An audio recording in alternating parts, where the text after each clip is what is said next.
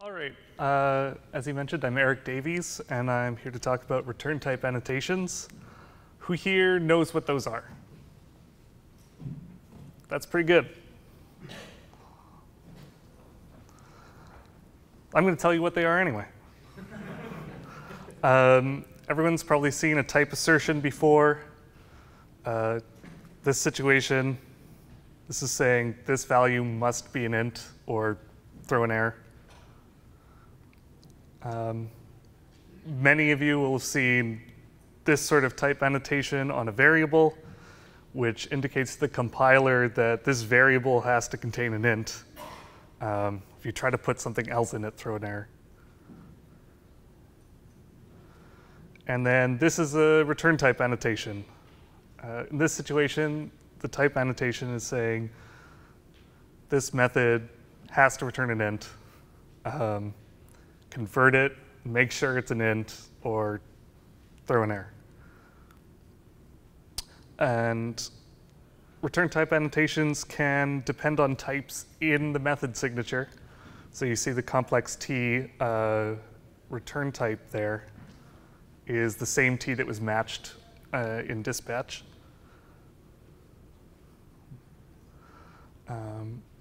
Return type annotations can be expressions which call functions on those types.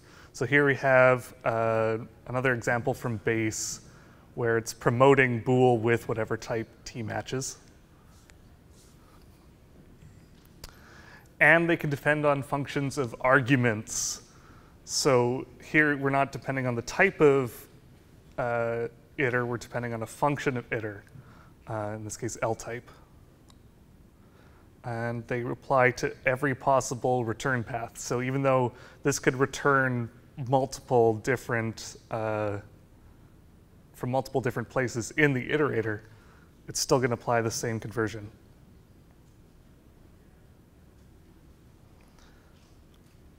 So I think it's important to know how these tools work that you're using. So I'll explain how this works under the hood. It's magic, yay! Which means lowering. Jameson talked about it a bit earlier. It's the compilation phase that translates the Julia code you write into simpler, compiler-friendly Julia code.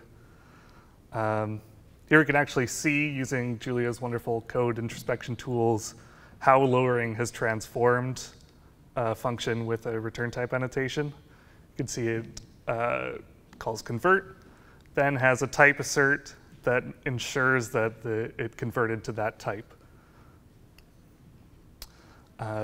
So these two function definitions are equivalent. They generate the exact same lowered code. So we can talk about why you might want to use these. They're used in a few places right now in base and in a few packages. Probably not as much as they could be, though. One reason is compiler hints. It's probably the most suitable use for this sort of thing.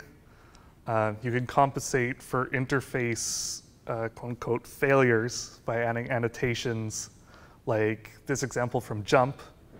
The comment talks about how it wasn't inferring the right type. They added a type annotation on the function, and suddenly it knows it's an int returned now. You can also simplify output conversions when you have lots of return paths or you have a complex return type that you don't want to clutter your code with. Here's one example from base in hashing where there's, looks like 4 different return statements which each return a different combination of types, but they're all in the end converted to that tuple type up there. There's also this one, which I sort of made for this slide.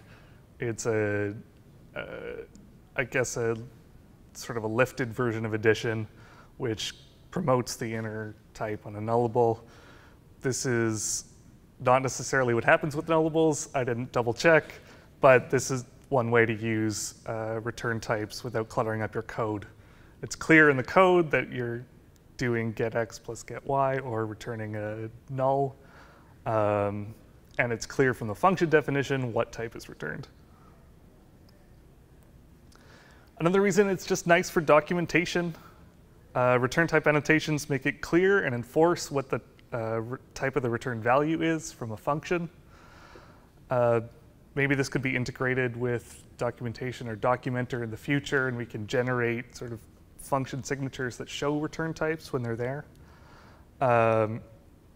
This is just an example from some code that we have where it doesn't really matter because that filter function is always returning a bool anyway, but we've marked it there so that you can understand by looking at the code what's going to happen.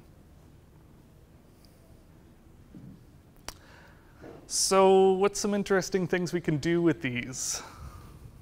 Well, as mentioned before, return type annotations just are converted into type assertion.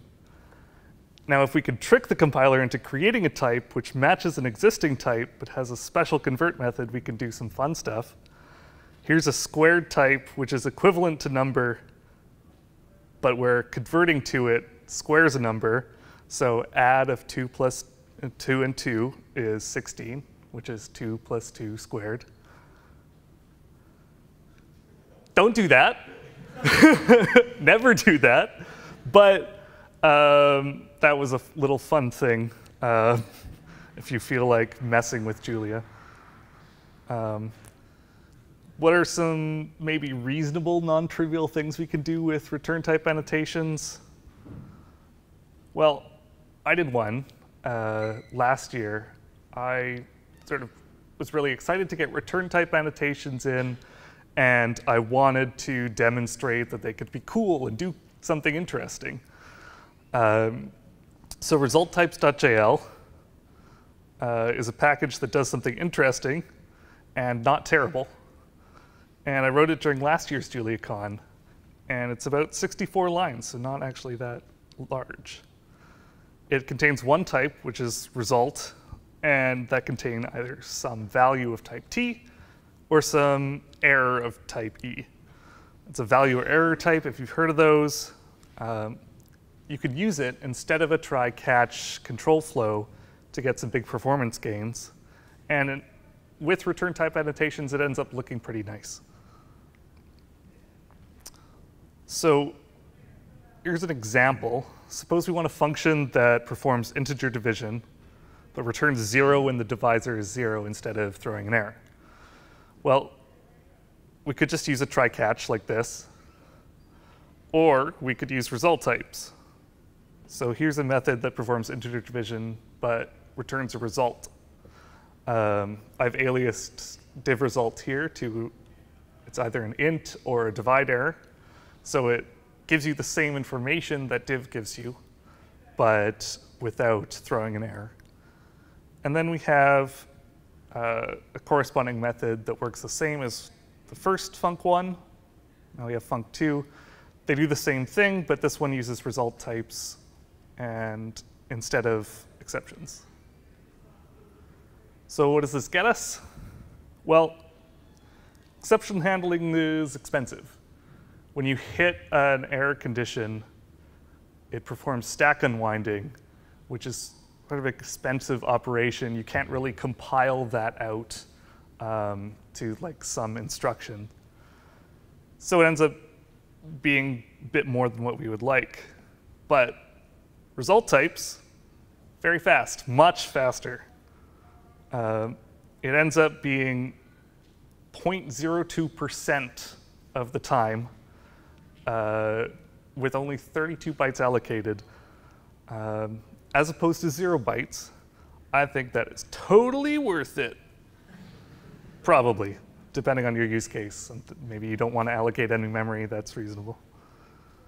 The big caveat when using result types is we gain speed by avoiding tracebacks, so you don't get tracebacks with the errors that are contained in result types. That can sometimes be okay, maybe you don't want that. So takeaways from this, return type annotations, good for compiler hints, simplifying output conversions, especially with multiple return statements, and good for documentation, documenting your code. And maybe use it result types if you think it might be good for you. And in conclusion, that's me. That's my company. We are a sponsor of JuliaCon and we're hiring. Thank you.